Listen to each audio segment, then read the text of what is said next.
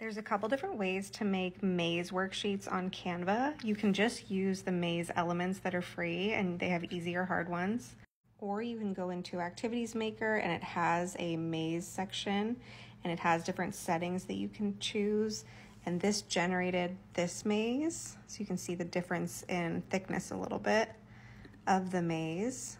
But it has a start and end point and it gives you an answer key that you can use in your product as well.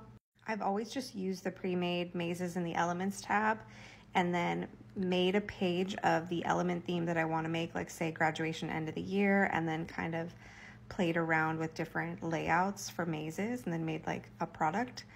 But let's play around with the Activities Maker settings. So let's up the path thickness. Let's see what it looks like at the max and the point radius. And I made the rows and columns less. Let's make it really easy and see how different it looks. So you click generate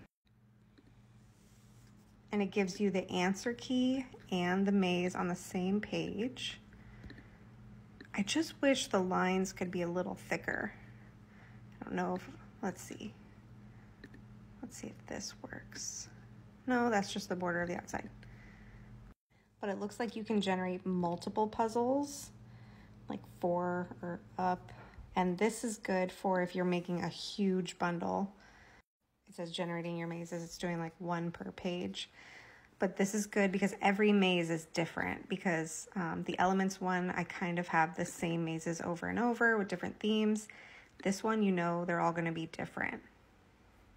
So that's fun. Let's see what the hardest maze is, 50 by 50. Because maybe you need that for like a really difficult upper grade.